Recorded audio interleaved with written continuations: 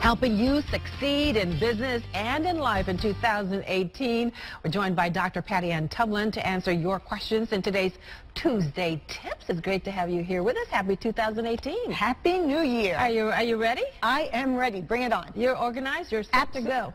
Good to go. All right. We're halfway there. It's like the ninth already. Halfway through January. Yeah, okay. All right, our first question this morning is from Elizabeth in New Haven. Now, so she is asking that her company recently merged with another one. Following the merger, she was assigned to a project she absolutely detests. Okay, what can she do to get out of this horrible work assignment? Okay. Should she even try to get out of this? Okay, so let me be kind. Okay. I think Elizabeth, I think she needs an attitude adjustment. That's what I thought. Good.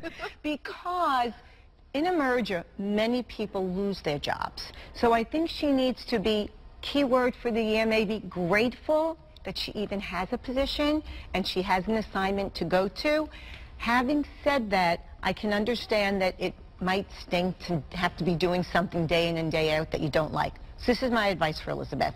Do the best job that you can, change your attitude, be grateful that you have a job to go to, and then, as you know, I believe very strongly, all success begins with relationships. Develop authentic, positive relationships with the management. Perhaps they're new people or people that you didn't know before.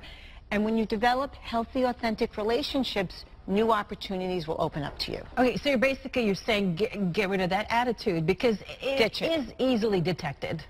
Oh, you have a chip on your shoulder, people know, and then nobody wants to work with you, and then guess what? You might not have a project to work on. That's true. Because nobody's that smart where they can't be replaced. And these days, businesses really want to see that team player. They want to see the team player, they want people with good communication skills, and really it's about emotional intelligence, because unless you're like putting a rocket on Mars, chances are somebody else can do your job. So be positive. We are all, there's always somebody who's willing to take on our job, absolutely.